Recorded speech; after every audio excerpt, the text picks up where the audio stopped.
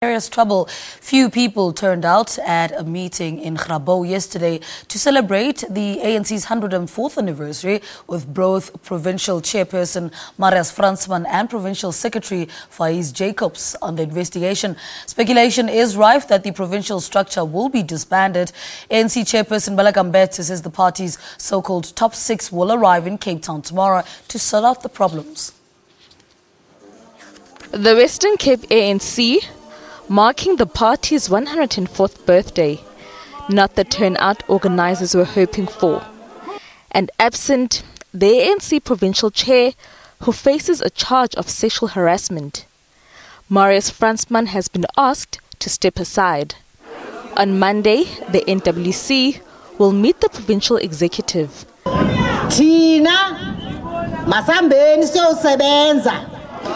Yegeni ICU ningeni linge nina nibe demoralized. Nina, you must be focused. As Fransman fights for his political survival, the provincial secretary will know his fate on Monday. Faiez Jacobs faced a disciplinary hearing on Saturday for assaulting a colleague. It's very clear what our mission is in 2016.